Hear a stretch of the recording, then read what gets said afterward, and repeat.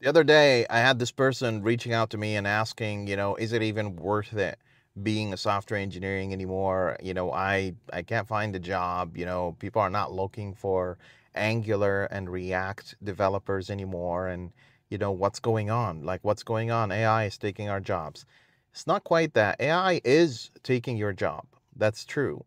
But the new tech industry is looking for a skill set completely different from what you've been training yourself and teaching yourself how to do. The tech industry right now is not looking for someone that knows how to do hello world or build a RESTful API or make FL statements. It's more about someone who knows how to do these three exact things. And listen to me very well because that's where it matters.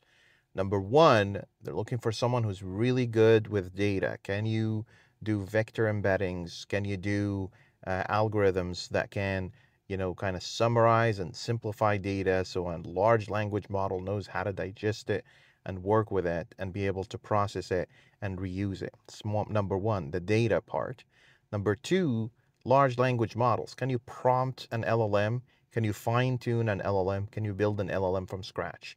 Number three, actions. Can you make your LLM take actions? Can you make it go retrieve data? Can you make it go take a particular action, start a car, take up the garage, and all that kind of stuff?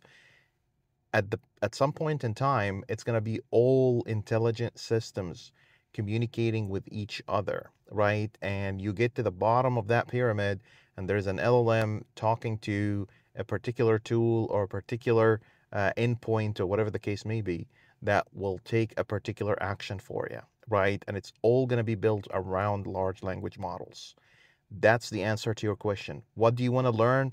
Learn how to train AI, learn how to prompt AI, learn how to fine tune it, learn how to connect it and teach it in real time about data and events that are happening in real time.